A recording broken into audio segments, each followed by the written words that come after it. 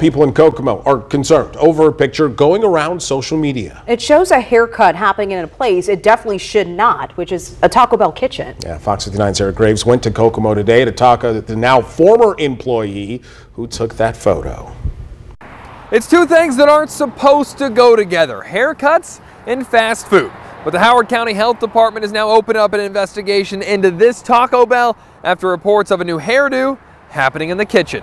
Jennifer Laguerre was shocked when she saw this happening in the Taco Bell she now used to work at last week. An employee giving another employee a haircut. Even worse, she says they were just feet from where food was being made. It happened at this Taco Bell off Sycamore in Kokomo.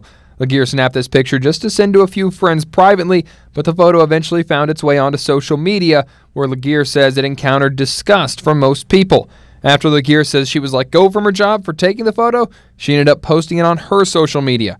It's gained more than 600 comments and almost 900 shares. I was just really shocked to look back and see someone cutting hair in a kitchen. I've never experienced anything like that. I also feel like I did the right thing, so if this is what it takes to do the right thing, then so be it. I'll find another job. Coming up later, we talk to a food safety expert about how serious of a violation this could be and what consequences the Taco Bell could potentially face.